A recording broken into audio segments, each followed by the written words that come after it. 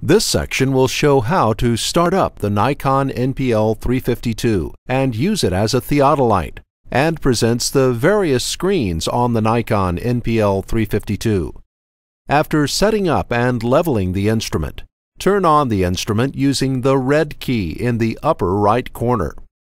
The first screen that comes up lists what the Nikon NPL-352 reads as the current temperature and pressure. If these values are not correct, they should be changed prior to tilting the telescope. To do this, press the Enter key and set the temperature.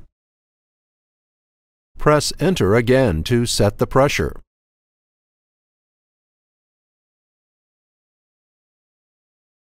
Press the Enter key to input it. Now, tilt the telescope up and down slightly.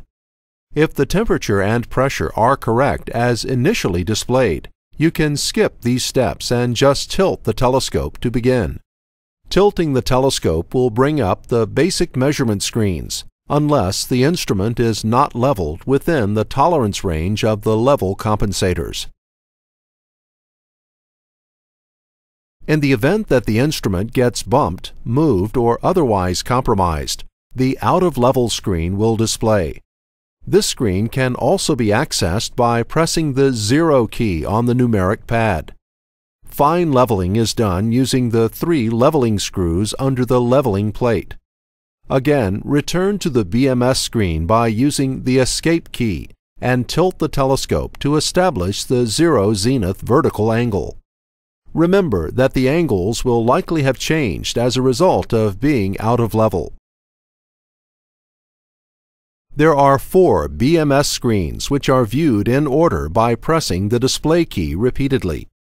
If the instrument is only going to be used as a theodolite, only the first screen is needed.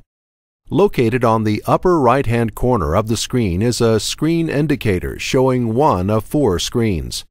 That is the first screen. The other 3 displays are shown as follows by pressing the display key: 2 of 4.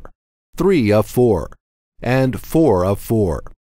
The horizontal and vertical angle values in the screen will change as the instrument is sighted on a monitor point, and these values must be written down in a logbook or on a monitoring form.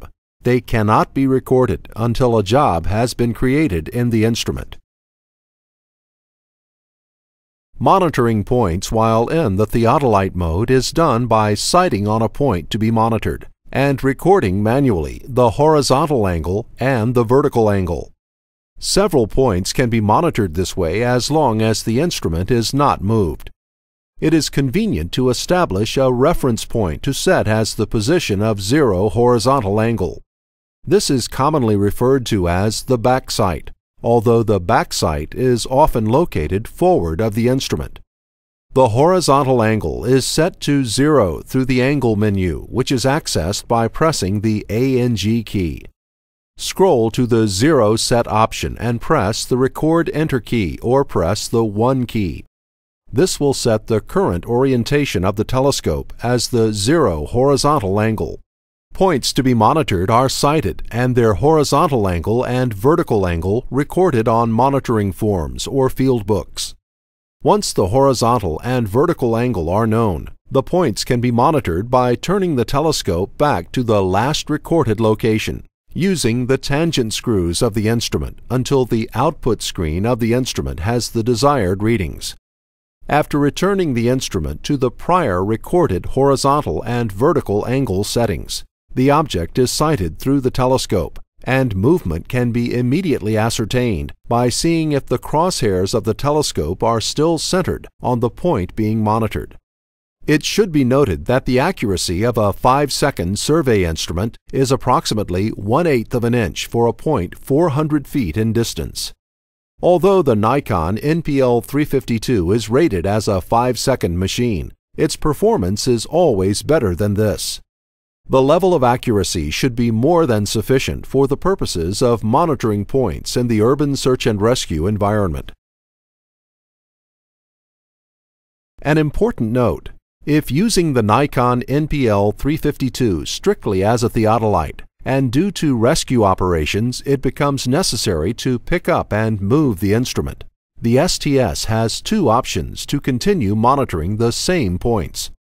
If returning to the original setup point, the instrument must be set in the exact location as before, or the horizontal angle and the vertical angle measurements will be different. As setting up in the exact location is highly unlikely, it is best to take new horizontal and vertical angle measurements and record them in your logbook or monitor form while noting that the instrument was relocated.